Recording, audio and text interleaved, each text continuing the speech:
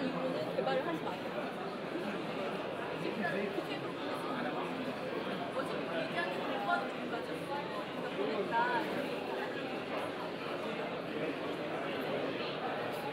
그거 말고 지금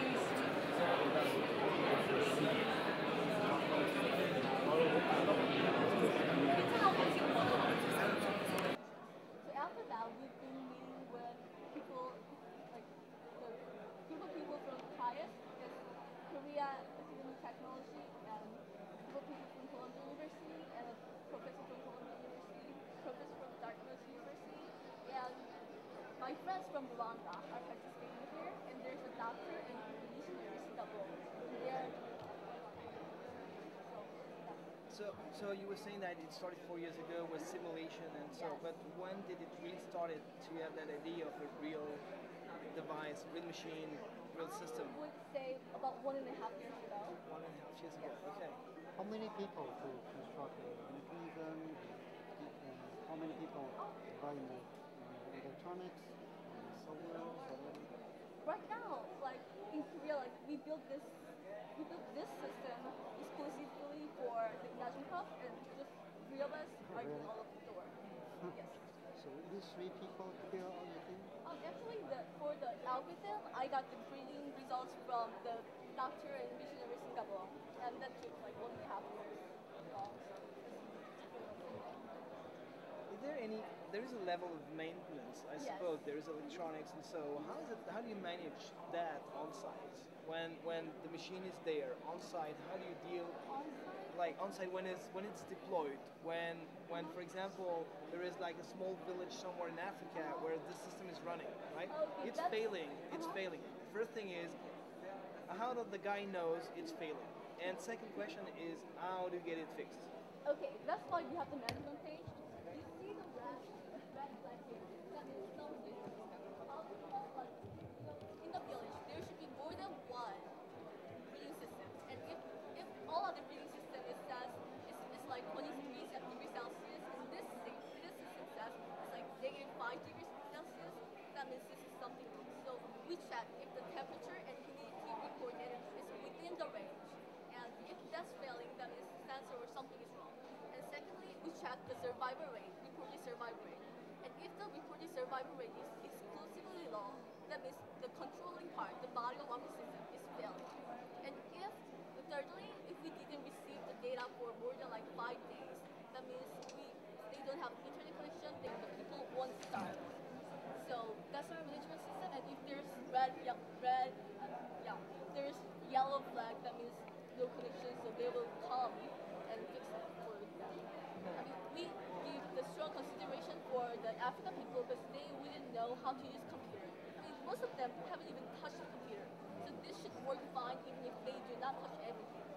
So all of our software we showed were made exclusively for this demo. All of this system is fully automated. The user don't have to touch anything. Okay. Yeah, I think the thing will work. Presumably everything is in order. But if something breaks down, then that number will really go out. Yes. How sensitive is the animals there? And how long can they survive before the help comes? Okay, before the help, like if there's sudden change in climate, they won't survive very long. They will survive like 2 or 3 days maybe.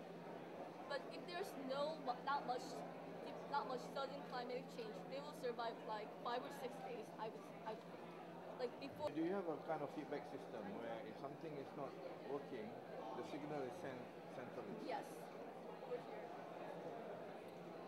So every little component should be in order. Once it breaks down, the signal. Yes, it's gonna be correct. Thank you. Thank you very much. Thank you. Thank you. Good luck. Thanks. Yeah. Yeah. Yeah. We need to debrief. 이거 희망이다. 진짜 잘했어. 괜찮았어요? 아유, 진짜 얘 완전 무대 체질이야. 사진이나 하나 찍기.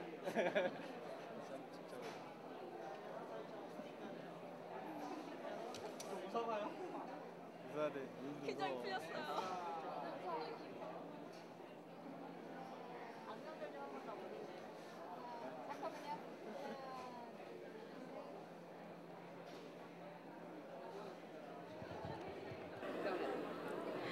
Hello, we are from Korea, and our team is Team Wafri. And my name is Yoonji Shin. Our project is a project to solve the hunger. And to solve the hunger, most of people think we have to send more food, but our goal is to make the African people self-sufficient by using insects as a substitute food. We compared 192 insects to find the best one to breed and found that Coleoptera leucanidae, these guys, are the best one to breed. One problem is they are very sensitive for the climatic changes, so we built a system that finds the best optimal condition sets and changes the environmental data accordingly. And after that, we're going to have many people using this system. So how great it would be to gather all the information and update the algorithm and makes it better every time. So our system is fully automatic system that breeds Leucanidae and becomes better and better every time. Thank you. Hold that mic nice and close. There you go. All right. This is the e-box, and e-box is turned on once in every 3 hours to save the energy. And the sensor measures the humidity and temperature. And this controller shows what the temperature and humidity is. And the e-box calculates, using our self-made algorithm, the optimal condition sets and orders the controller how to change. You see here, this part should be filled with soil, wet soil, and we use evaporation heat to lower the temperature. And if we open the blind, the temperature will go down. And if we close the blind, the temperature will stay because the wet soil has high specific heat. Also, this fan keeps this device from being filled with humidity, and once every day, our system reports to the main server the results of breeding Leucanidae. So this cam takes a picture of the Leucanidae and checks how many Leucanidae are survived, and they make a report for breeding Leucanidae and send it to the Wafri main server. This is our management page.